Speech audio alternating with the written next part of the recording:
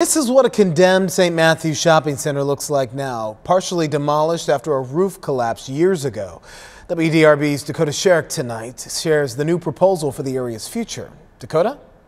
The city's Development Review Committee approved plans to give the Galleria of St. Matthews a major facelift after hearing Caden Company's plan for the property today. A representative of the company said the roof collapse in 2019 was caused because the fireproofing used when the building was built affected the integrity of the wood used in the roof's structure.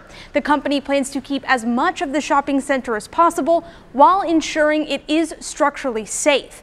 The company's vision includes adding a second floor, modernizing the structure, and making its entrances ADA compliant and more pedestrian friendly. It will remain a mixed commercial shopping center with the second floor planned as office spaces. The representative and another member of the company expressed their excitement for the project during the meeting.